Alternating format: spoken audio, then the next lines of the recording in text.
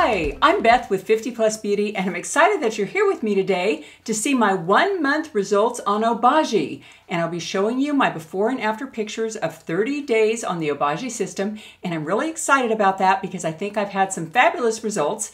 And if you're not a subscriber and you're interested in making your second half the best half in body, mind, beauty, and spirit, then I hope you'll subscribe and click that bell to be notified of my future videos. And if you could give this video a thumbs up and/or share it with a friend, that would be great too. Okay, let's get into this. I have now experienced 30 days on this Obagi system, and this is a system that involves 4% prescription strength hydroquinone plus tretinoin, also known as Retin-A, at least that's the brand name of it. And I got this system at my local esthetician's office, and it was very much on sale. And I finally decided I was going to do something about the pigmentation that I've had across my forehead.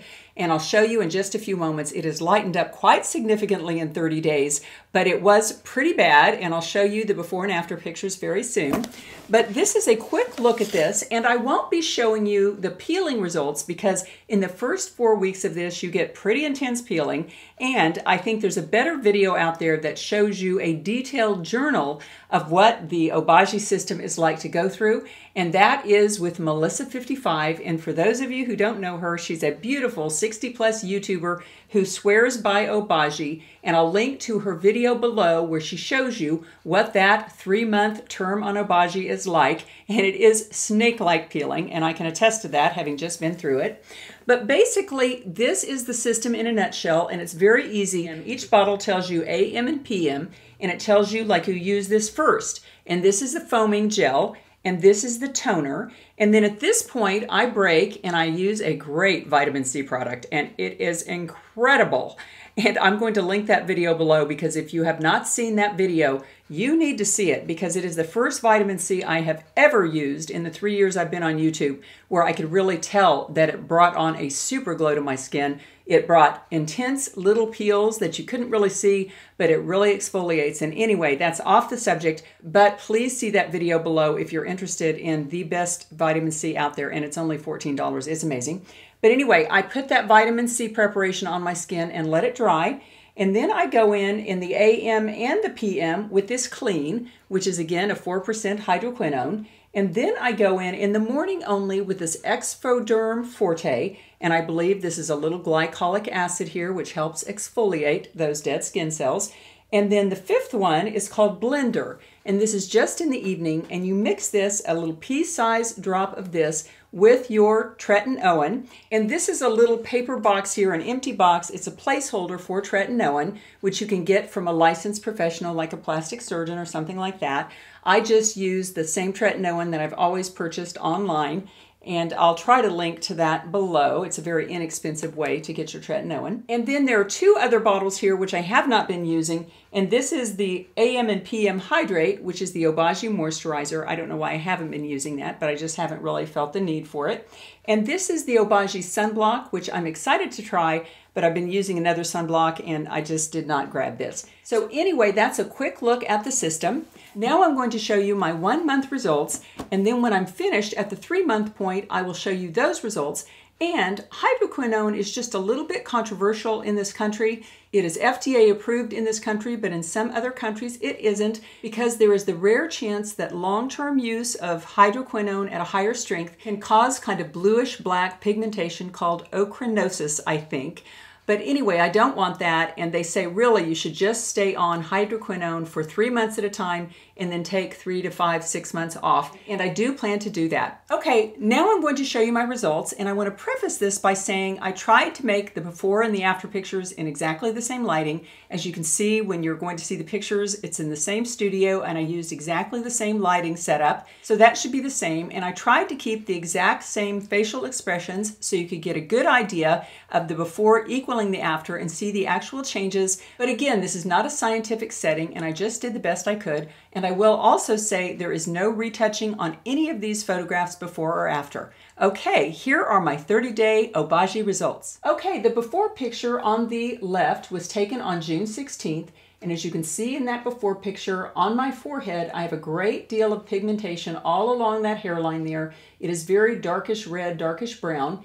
And then in the after picture, almost 2 months later, just a few days shy of 2 months later, that pigmentation is really lightening up. In fact, my whole face just has a more light look to it. In the before picture, my all over skin tone is kind of orangey, and that is really left to my own devices. What I will do is I turn orangey brown almost with no sun exposure at all because I never get out into the sun and I do wear daily sunblock. But in the after picture, my whole face has just brightened up. It looks a lot brighter, a lot lighter. And again, the pigmentation on the forehead is starting to decrease, at least in my opinion. Now, under that right eye, in the before picture, you can see I've got some dark pigmentation under that eye, in the corner of that eye.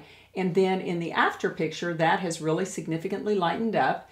Now, the cheek arrow there is really just pointing out some large pores that I had, and that just might be a difference in the oiliness of my skin before and after, I don't know. But in the second picture, it looks like those pores are getting smaller, but again, that could just be a different time of the day, and in the first picture, I had a lot of oil on my skin. Now, in the bottom arrow, it points to my chin, and I hadn't really realized before using Obagi that I did have dark pigmentation along my chin, but as you can see in the June 19th picture, my chin had a lot of pigmentation. In the after picture, that is significantly lightening up. Now let's go and look at some side views of my face. And first we'll look at the right side, and you really can't see a lot of pigmentation in either the before or the after. But on the 6/19th, the June 19th picture, the forehead does have more pronounced darkness there. And then in the after picture, the forehead area is lightening up. Now let's take a look at the left side. And again, on the forehead on June 19th, there is more darker pigmentation. And then 2 months later, on July 15th, that is lightening up to a great extent. Now there's also one little thing in that picture that I was surprised by. And here it is, and you have to look kind of close. But in that June 19th picture, that bottom arrow points to a little darkish mole that I had on my face. And then on the July 15th picture, I really can't find that little darkened area. So obviously, whatever that brown spot was on my cheek, it is lightening up through the Obagi system. Now, in conclusion, I will say the first month was hard to get through because really my skin looked red and inflamed and very peely much of the first month. But now it is looking much more calmed down and I'm getting kind of a glow from it, which I really do appreciate. And at the end of my Obagi course of treatment, which will be 2 or 3 months, depending upon how long my products last, I had a few products left from the last time I tried Obagi and did not stick with it. So all in all, I'll probably go a little longer than the 3-month time frame. But after that is over, I really do intend to lay off the hydroquinone, to lay off the Obagi, and I will be trying some more natural lighteners, and I'll show you how that works too. And again, if you're not a subscriber and you're interested in joining the 50+ family here, we're all in this together to make our second half the best half in body, mind, and spirit. I hope you'll click that little bell and subscribe and or give this video a thumbs up. Okay, at this point in the video, I usually read from a card and do a little positive thought for the day. But I've had something go on in my personal life that I wanted to share with you because I think it really does relate to all of us in our second half. And that is that Alan's father has been going through a really severe medical crisis. He now has lung cancer and it is really a tough period for him. I hope he's able to pull through this, but unfortunately he has been through a lot of different, largely lifestyle related diseases.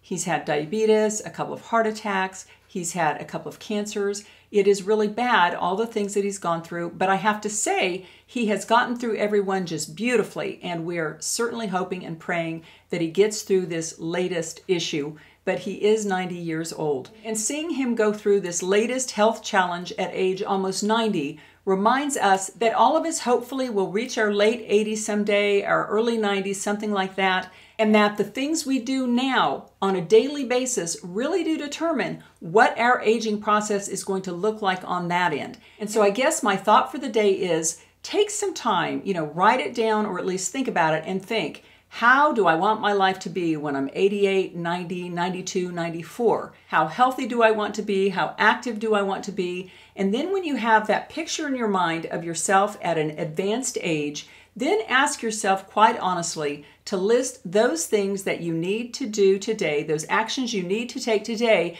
to ensure that excellent outcome on the other end in 20 to 30 years. Because when all of us live today, keeping that end point in mind, it helps us make maybe more difficult choices today, but more health-related choices that ensure a much better outcome years down the road. And friends, I have been doing this, and I hope you'll join me if you haven't done it yet. Figure out the picture of how you want your life to look at 90, and then figure out the things you need to do today, the somewhat difficult things like improving your diet, improving your exercise, getting relaxation, getting sleep, all of those things that will contribute to a better you in the future, you need to start doing today.